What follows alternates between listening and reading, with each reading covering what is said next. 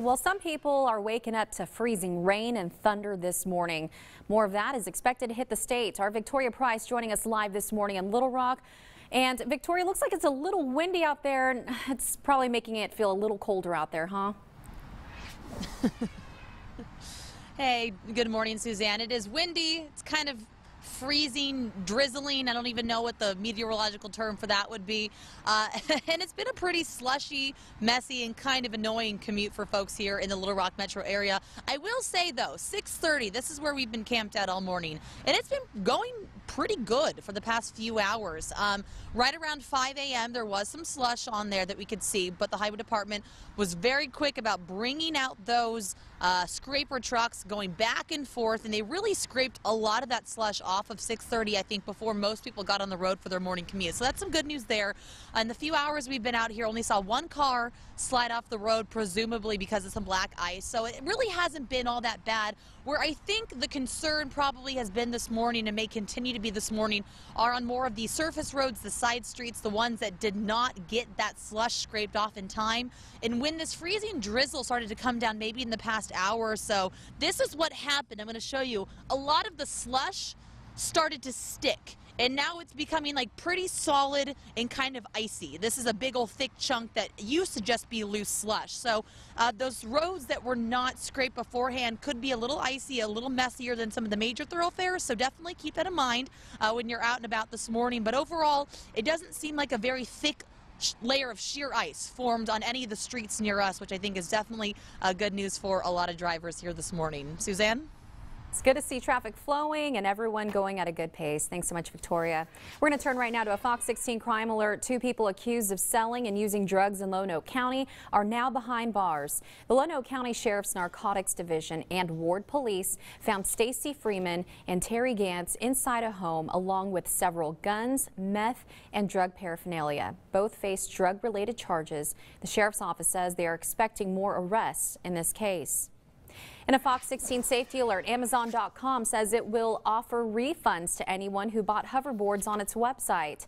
The move comes amid growing concerns that the 2-wheeled balance boards are not safe and is a fire hazard. The Consumer Product Safety Commission is investigating more than 3 dozen instances of hoverboards smoking or bursting into flames. Experts are also urging users to wear safety gear, as some falls can be pretty serious. Faulkner County Sheriff's Office trying to stop a scammer who is claiming to be one of their well-known deputies. They've received multiple reports just this week from concerned people who have been called by someone claiming to be Lieutenant Chad Woolley. The victims were told stories such as you've missed jury duty or you have an outstanding warrant. And at that point, the caller reportedly tells them to go to a Kroger, load a card with cash, then read the card number to pay so you won't be arrested. Had some people believe these stories because they are believable. I mean, if you don't know the inner workings of the court system or the sheriff's department, they can make it believable. But keep in mind, this is a scam. The Sheriff's Office encourages anyone who gets this call to write down the number, the person who called, the instructions, and any names given, and report the information immediately.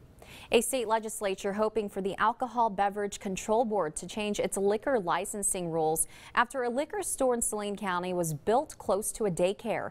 A Saline County judge told Representative Julie Mayberry he would not remove the business's liquor license. Mayberry is now urging ABC to match an Attorney General opinion from last June, and it states a daycare is a schoolhouse. If that does not work, Mayberry hopes the state legislature can make the change next year.